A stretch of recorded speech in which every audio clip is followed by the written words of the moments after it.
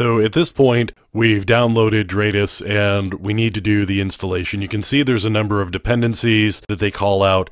You need to have a Ruby interpreter, SQLite 3 libraries, and then the bundler gem. Now, once we've downloaded and we've unzipped it, we can actually take a look here at the framework and what we've got.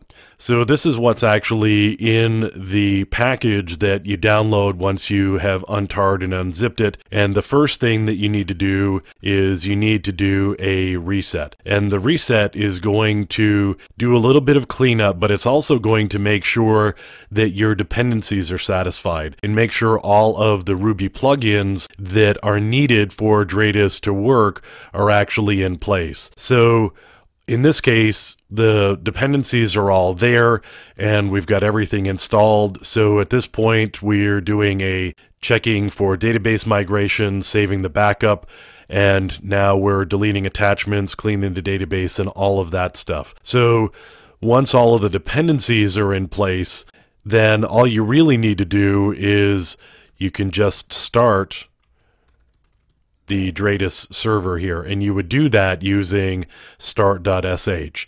So again, we're running this under Linux, and Linux is really where Dradis is the most comfortable. There isn't a Windows package for this any longer. So you're going to run it under Linux, and we're just going to run the start shell script.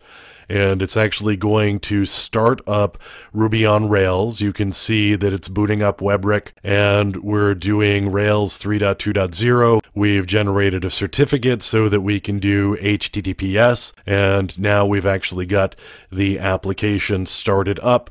And here's the URL where we would access it.